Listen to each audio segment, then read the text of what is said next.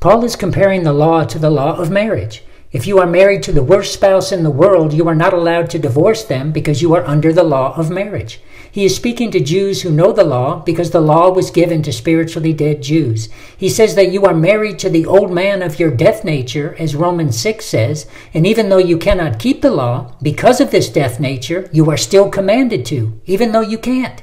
He says, but if your husband dies, you are freed from the law of your husband, freed from the law of marriage. If your old man of the death nature is destroyed in the death of Christ, then you are freed from the law to marry him that is risen from the dead, meaning you will be one with Jesus by a new nature and can bring forth the fruit of righteousness unto God, meaning you can now walk righteously. Anyone that is born again in Christ is freed from the law because he died wherein he was held and became free to marry the new man and walk righteously by nature and not be under a law that commanded him to do what he could not do.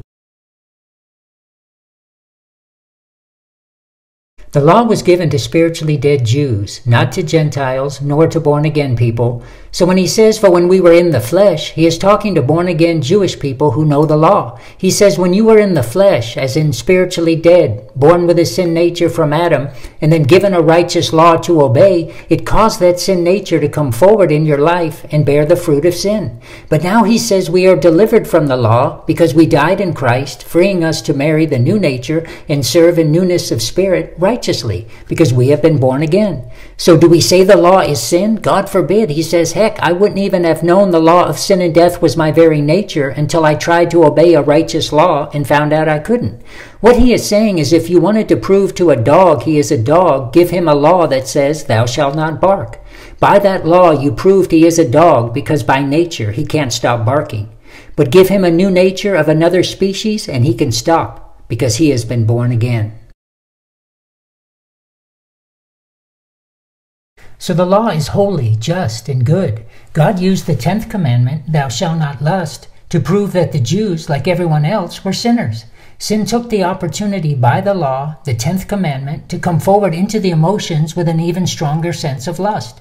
Paul is talking from the point of view of a spiritually dead Jew. He says, I was alive without the law once, not that he was spiritually alive, but that he was unbothered by his own nature. He just lived according to it. A tiger has no qualms about eating you because he just is a tiger. But when the law came and told me to not do what was my nature to do, sin came forward into my emotions and killed me, meaning it destroyed that blissfully unaware sense I had. The spiritually dead Jew, to whom the law was given, was always spiritually dead, always producing the fruit of sin, but when faced with the commandment to not lust, the sin of lust came forward into his emotions so that he himself could see this fruit of death that was always there.